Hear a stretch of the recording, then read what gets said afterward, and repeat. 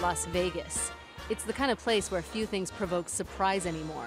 But beneath the flashing lights, there's an even darker side of Sin City.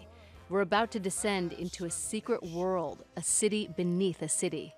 Yeah, this gives you kind of a good idea of the tunnels and where they go and what's above them. I mean, these 4 tunnels here, which are about 8 feet wide. Matthew O'Brien has agreed to lead us through a labyrinth of tunnels here that stretch for miles.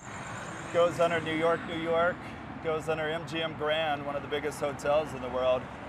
Goes about 2.5 miles total to the Hard Rock, and it opens up at that point. But so there's a whole world essentially existing beneath the Las Vegas Strip.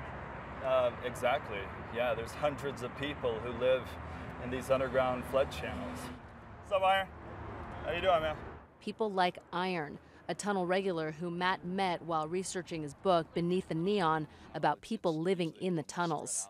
Can we get a tour of your camp? Just a quick tour? Sure. So Iron is going to show us his home under the tunnels. Ain't much. That's it right there. That's just basically a blanket and some pillows right now because everything I had got washed away. So this is where you live? Yeah. Right here. This is my little, kind of like a little wall. It's kind of dirty. I wasn't expecting company. The tunnels may provide the city's homeless an escape from Vegas's scorching heat, but they were originally built to protect this desert city from flash floods. They're separate from the sewage system, as you can see, even though it does kind of smell like a sewer. Yeah. And this one, it's strictly for flood control. So when it rains, these tunnels fill up really, really quickly. It can fill up a foot per minute with floodwaters. They can be extremely dangerous.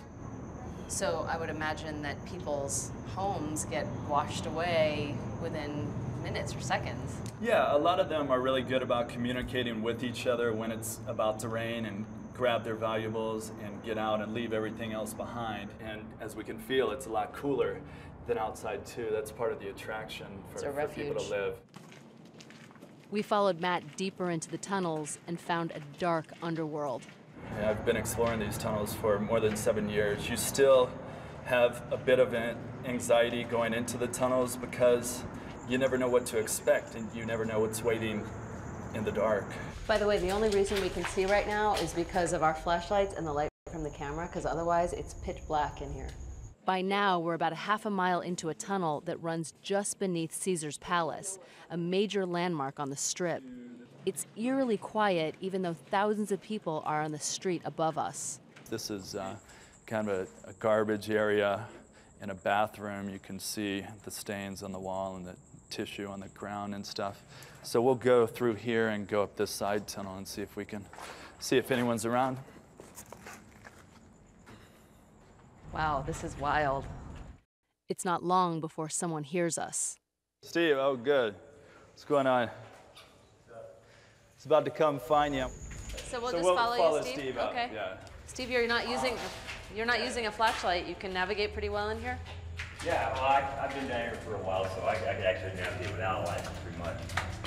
Steve can see in the dark, almost. Steve leads us to the home he shares with his fiancée, Catherine. Still wet down here. Yeah. Man. This is amazing. Hi, how are you? Hi, I'm Lisa. Can we come in? They've worked hard to make it as homey as possible. This is our shower. Pretty clever. Yeah.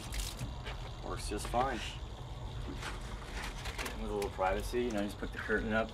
Steve says that, like most tunnel dwellers, drugs landed him here, but Catherine threatened to leave him if he didn't quit. We fell in love and, you know, I mean, we want to get out of here. Yeah, that's always our main goal. You know, we don't want to live like this forever. We don't like living in the tunnel. We live here because, you know, we can, and we're not bothered by anybody, the police or anything like that. Don't really know that we're down here. You know, it's a lot of out of sight, out of mind. Can you just turn off the light for a second? Because I just want to show how dark it is in here. Steve introduced us to some of their neighbors in the tunnel. They're a community. So this is your home, huh? This is my home. Living next door is Phil. When we met him, he was reading Sports Illustrated, catching up on the latest scores. I bet sports or whatever with some of the money that I make, thinking that I'm going to hit it rich and, you know, get out of the situation. But everybody that comes to Vegas thinks the same thing I'm thinking. Is it weird that you kind of live in this world underneath. Yeah, it was Sin at City? first. It was at first, but now once I see I have to say the culture we created, really. No, I don't think it's. I don't think it's weird. I think we were pretty smart to survive the way we did. They survive by feeding off the casinos they live below. There's lots of money in the casinos. How do you do it? All you gotta do is keep your eyes open. They sleep during the day and venture out at night to do what's called credit hustling, scouring the slot machines to look for credits that tourists unwittingly have left behind. I don't mind taking money from those who live a life of decadence.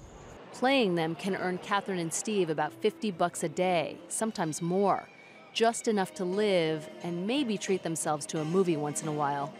So Steve, you've lived here for 2 years. Catherine, you've lived here for 1. How long do you expect you will continue to live here?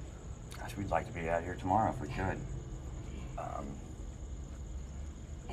We don't plan, you know, a month ahead of time or whatever. It's pretty much right now we're living day to day. We get up, we have to, you know, survive. But above them, Sin City shines on. It's millions of visitors walking on top of this hidden world. For Nightline, I'm Lisa Ling, under the Vegas Strip.